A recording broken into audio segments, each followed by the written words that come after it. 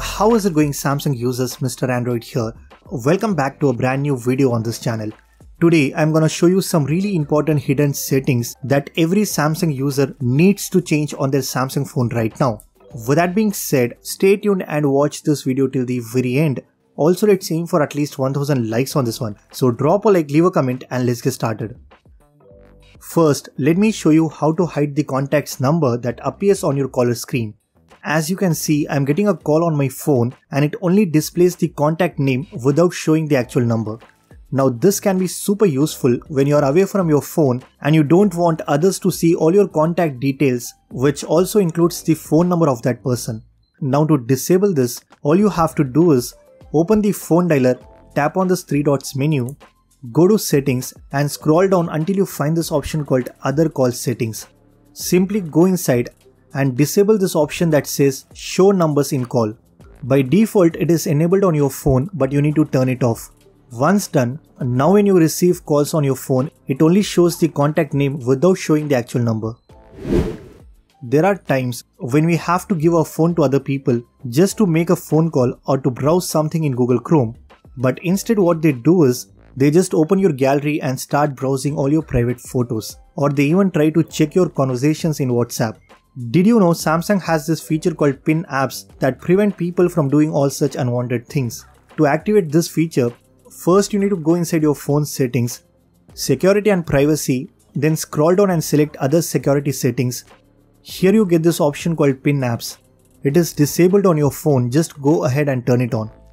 Now let's say I want to pin this YouTube app so no one else can go beyond this app. I just need to open my recent menu, click on this YouTube icon and I get this brand new option called pin app. Just select that. Now if I give my phone to someone, they can watch videos or do anything they want in YouTube, but there is no other way to close YouTube and open any other application on your phone. The only way to fix this is by entering your password or using your fingerprint. I think it's a great feature if you're really concerned about your privacy. The next important setting you need to change is inside the Samsung Internet browser. Did you know Samsung browser has a lot more useful features than the Google Chrome? For example, there is one feature called secret mode, and it's actually like an incognito mode that we have in Google Chrome but with more added security.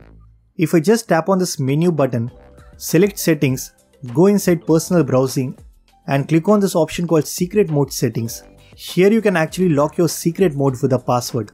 Once you enable this, nobody can access your secret mode unless they have your password. And the reason why you need this is because on the Samsung browser, you can also save pages and bookmarks inside the secret mode. It just gives you the same browsing experience but with added security, and nobody will be able to access your data without your password. Next, if I go to gallery and I want to lock a particular album, I just need to press and hold on this three dot menu. Here I have this brand new option called lock album, which you probably don't have. Now when I want to access that specific album, it asks me to scan my fingerprint. By default, Samsung doesn't give you this useful feature to lock your private albums, and if you really want to activate this hidden feature on your Samsung phone, just click on this three dots menu, select settings, go inside about gallery and tap on this version number for 11 times. Now if you go back, you will have this brand new option called gallery lapse. Just go inside and enable this option that says album entry locks. Just a quick disclaimer that it only works in Samsung Gallery, so all your logged albums can still be viewed in other applications. Next, there is a very important setting that most people will overlook on their Samsung phone, and every Samsung owner should enable this right now.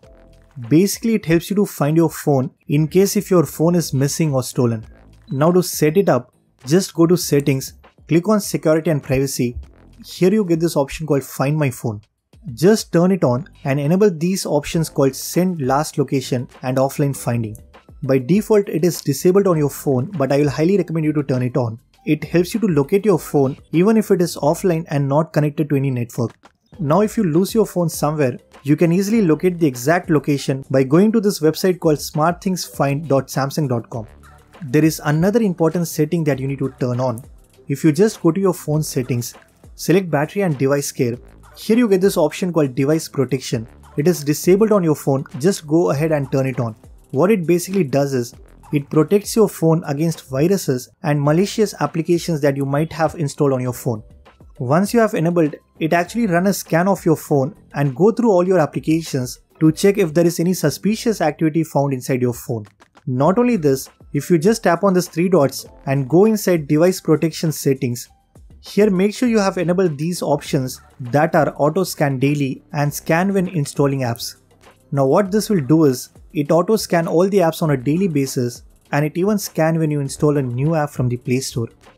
Definitely enable these features. This will make sure your phone is safe from all viruses and malicious activities. So that's pretty much it for this video. These are some important settings that you need to change on your Samsung device right now. If you guys like this video, then be sure to hit that like button. Subscribe to this channel if you haven't already. I'm Mr. Android, and I will see you guys in the next one.